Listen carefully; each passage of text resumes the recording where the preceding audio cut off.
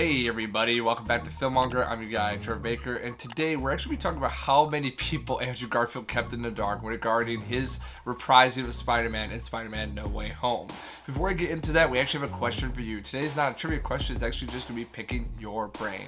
What is your favorite Spider-Man girlfriend duo that's been seen on the big screen so far? Tobey Maguire and MJ, Andrew Garfield and Gwen Stacy, or Tom Holland and his MJ with Zendaya? Let us know your thoughts in the comments below, and I will give you a like if you share. Now let's get started.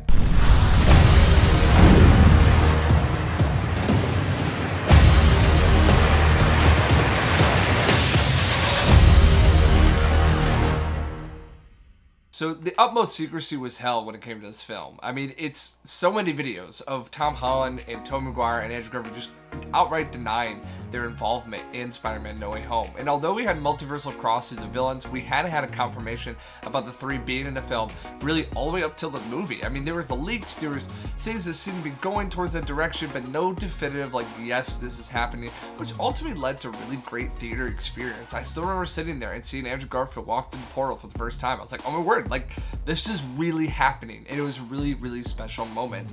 Andrew Garfield kept the people most close to him in the dark, including his actual trainer and Emma Stone herself.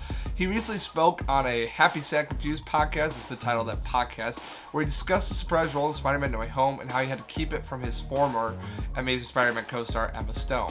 Andrew says, Emma kept on texting me and she was like, are you in the new Spider-Man film? And I was like, I don't know what you're talking about. She was like, shut up, just tell me. I'm like, honestly, I don't know. I kept it going even with her. It was hilarious. And then she saw it and she was like, you're such a jerk.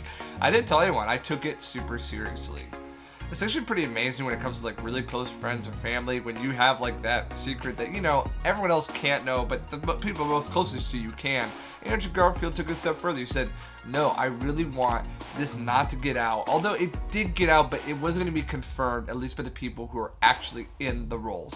And I felt that. Like, I don't think there's any definitive, like, no, we actually, I mean, maybe the lizard getting punched in that trailer, but literally the whole time we were like, are they not? Are they not? I mean, if we had to make a total number of how many videos were made on just that topic, it would be super, super massive.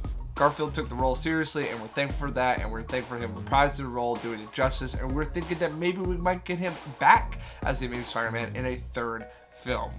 Well guys, thank you so much for watching. We really do appreciate you on the channel supporting us, and if you want to support us even further, you can like, subscribe, and turn on notifications because it really does help us here at the channel. And the answer to that question is really whatever you thought, but my personal preference is I like Tobey Maguire and MJ. Next to felt like they're the healthiest relationship, but I guess it's because where it all started for me, and so there's like this nostalgia grip to it. I really do like the other two as well. They're very close. There's not like a definitive best for me, but all the Spider-Man are great. Once again, guys, thank you so much for watching, and until next time, we will see you later.